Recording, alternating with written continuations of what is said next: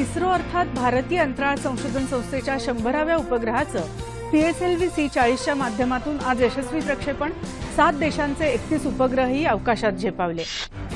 संकल्प ते सिद्धी संकल्पना असलेल्या राष्ट्रीय युवा महोत्सव आजपासून ग्रेटर नोएडाच्या गौतम बुद्ध नगर विद्यापीठात पंतप्रधानांनी व्हिडिओ कॉन्फरन्सिंगच्या माध्यमातून केलं उद्घाटन।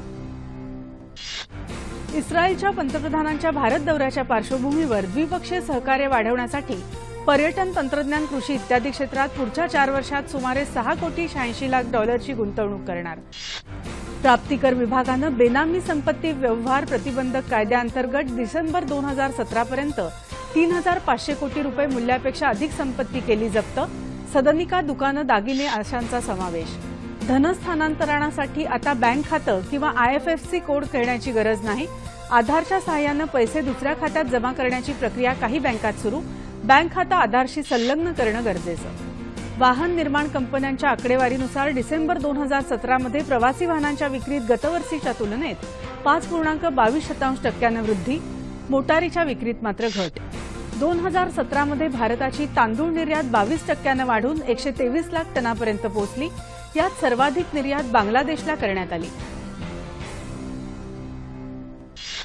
भारतात शहरीकरणासाठी चीनसारख्या परदेशी मॉडेलची गरज नाही, त्याऐवजी देशभरात आर्थिक वृद्धी केंद्र तयार करण्याची गरज, नीती आयोगाचे उपाध्यक्ष राजीव कुमार यांचं प्रतिपादन।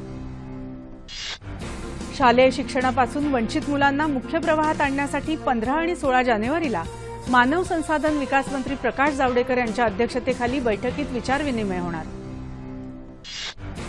कारागीर आणि शिल्पकारांना विशेष प्रशिक्षण देण्यासाठी प्रत्येक राज्यात हुनर हब स्थापन करणार केंद्रीय अल्पसंख्याक कल्याण मंत्री मुख्तार अब्बास नक्वी। महाविद्यालयातल्या प्रवेश प्रक्रियेत जर आरक्षित वर्गातल्या विद्यार्थ्यांची गुणवत्ता खुल्या वर्गाची असेल तर त्याला सामान्य श्रेणीत प्रवेश मिळणार, सर्वोच्च न्यायालयाचा निवाडा। सर्वोच्च न्यायालयाच्या अध्यक्ष मंडळानं ज्येष्ठ वकील इंदू मल्होत्रा यांची सर्वोच्च न्यायालयाच्या न्यायाधीशपदासाठी केली शिफारस।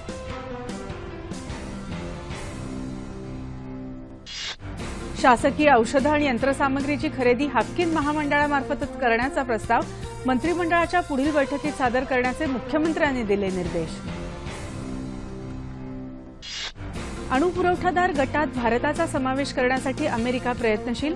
मेक इन इंडिया आणि फर्स्ट अमेरिका संकल्पनेत विरोधाभास नाही तर परस्परांना पूरक, अमेरिका राजदूतांचं प्रतिपादन। वादग्रस्त दक्षिण चीन सागरात तेल आणि नैसर्गिक वायू क्षेत्रात गुंतवणूक करण्यासाठी व्हिएतनामनं भारताला निमंत्रित केल्याप्रकरणी चीननं घेतला आक्षेप। चीनच्या महत्वाकांक्षी रेशीम मार्ग प्रकल्पाबाबत संभ्रम। पाकिस्तानातल्या दायबरबाशा धरणावर चीननं आपला मालकी हक्क स्थापन करण्याबाबत पाकिस्ताननं व्यक्त केली तीव्र नापसंती। अमेरिकेच्या प्रतिनिधी सभेत सादर योग्यतेवर आधारित इमिग्रेशन आणि वार्षिक 45% ग्रीन कार्ड वाढवण्याबाबतच्या विधेयकाला ट्रम्प प्रशासनाचा पाठिंबा।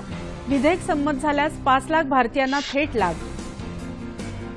1984च्या शीख दंगलीच्या 186 प्रकरणांची चौकशी करण्यासाठी सर्वोच्च न्यायालयानं सेवानिवृत्त न्यायाधीश SN धिंग्रा यांच्या नेतृत्वाखाली स्थापन केलेलं 3 सदस्यीय विशेष तपास पथक स्थिती अहवाल देणार। राष्ट्रीय महिला मुष्टियुद्ध अजिंक्यपद स्पर्धेत सरिता देवी आणि सोनिया लाथर यांनी गाठली अंतिम फेरी।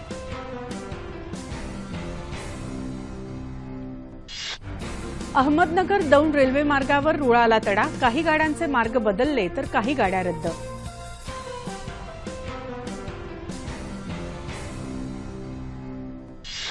राजमाता जिजाऊ जयंती आणि स्वामी विवेकानंद यांच्या जयंतीनिमित्त राज्यभरात विविध अभिवादनपर कार्यक्रमांचं आयोजन।